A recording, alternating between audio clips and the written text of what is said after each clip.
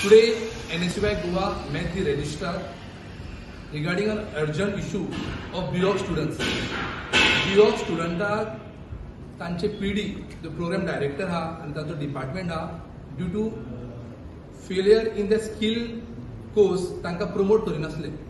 And as per the ordinance, अशे खंयच बरोवंक ना की students should be debarred to go for next academic year. So to discuss that, we met the registrar and विस्तारान आमच्यानी चर्चा केली की as per ordinance कांयच अशें बरोवंक ना की भुरग्यांक तुमी प्रमोट करूंक शकना. आणि रजिस्ट्रार सुद्धा मान्य करता की ऑर्डिनन्सा प्रमाणे हांकां फुडें वचपा खातीर प्रमोट करपा खातीर शक्य आसा.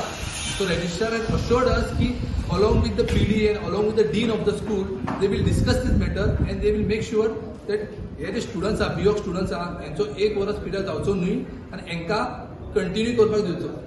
We thank the registrar that he has taken this issue positively and we hope that the decision will come soon in the interest of B.Voc students.